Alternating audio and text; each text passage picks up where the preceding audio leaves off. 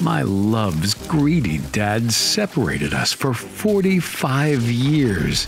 Annie's dad doused me when I asked for her hand, yelling his daughter would never marry a beggar. Mr. Reed fired me, calling me a farm boy. Annie begged me to get her. I jumped the fence. Her dad came at me, threatening to call the cops.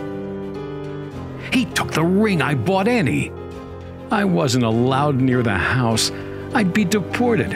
I got in Annie's window. Mr. Reed was there. I ran.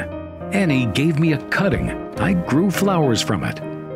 I opened a shop, got rich, and asked her hand again. Mr. Reed agreed in exchange for a partnership. But that day, he changed the shop's locks. He faked buyout papers for my part of the business.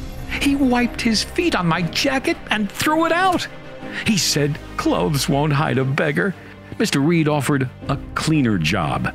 I refused, and he sent Annie cross-state to study. I waited a year. One day, I heard Annie was back, but Mr. Reed said she was getting married.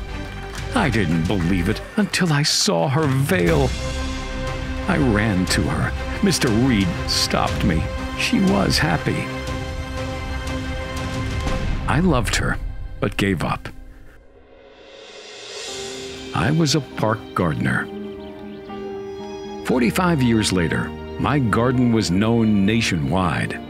One day, I saw Annie there.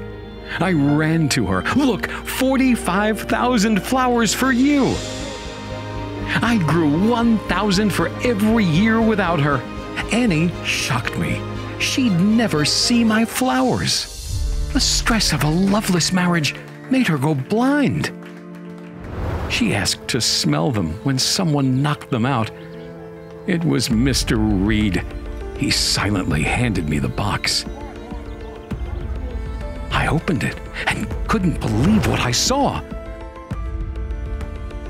The ring I bought for Annie 45 years ago. Mr. Reed begged forgiveness for ruining our lives. He made her marry a man who left her in illness. I got down on one knee and my beloved said yes.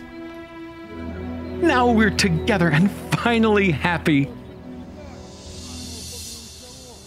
And Old Man Reed waters our 45,000 flowers.